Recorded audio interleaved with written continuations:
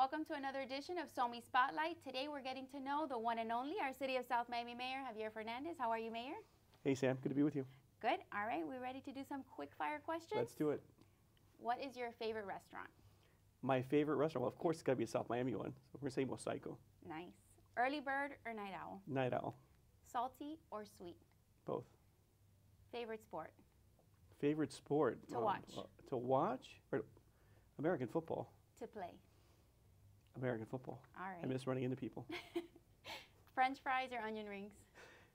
French fries. Soup or salad? Soup. Night in or night out? Night out.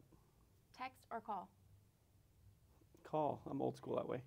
What's your go-to dance move? My go-to dance move? Oh, man, that's a tough one. I don't know. Come on, you get extra points if you do it. I wish I could do the worm, but I can't do that anymore. Did you at some point? Probably, yeah. There's probably a video out there somewhere. What's the best thing about being the mayor?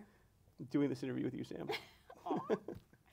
Thanks for joining us today. It's a lot of fun making sure that the residents get to know you a little more. My pleasure. Stay tuned for our next edition of SoMi Spotlights. We hope to see you again. Bye, everyone.